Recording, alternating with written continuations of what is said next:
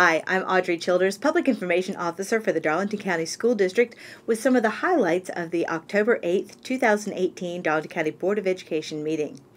The board reviewed and approved the minutes of past board meetings, monthly adult education admissions, incident and vandalism reports, quarterly reports, and budget reports.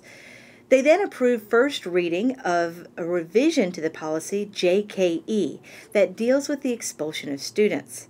The board revised the policy to allow the superintendent or his designee to hear the appeals of the hearing officer. Next, the board heard an update on the new construction from Dale Collier of Brownstone Construction Company. Work is progressing on all of the projects. In September, we broke ground on the Darlington School. One building has already been demolished and removed, and the site work has begun. In Hartsville, the various permits and bids are coming to fruition. We expect to break ground in both Lamar and Hartsville in mid-December.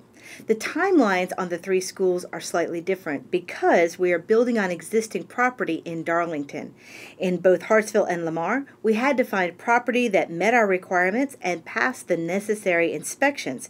And then, of course, we had to negotiate the purchases. That put us slightly behind the Darlington project. Still, we expect everyone to be in the schools in 2020.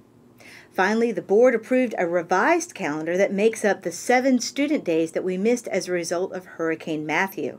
November 5th, February 15th, March 7th and 8th, April 19th, and June 7th are now regular school days. As Dr. Newman has said repeatedly, it's all about our students. We want to give them every opportunity to learn and to succeed. State law requires that we make up at least 3 days, and then the school board may forgive 3 days after that. By making up these days from Hurricane Matthew, it gives us flexibility as we move into the winter season in case we have to deal with inclement weather from winter storms. The board did discuss revisiting the calendar once the winter season is over to see if additional adjustments need to be made. A copy of the revised calendar will be sent out to everyone this week. And those are the highlights of the October 8th, 2018 Darlington County Board of Education meeting. Have a great day.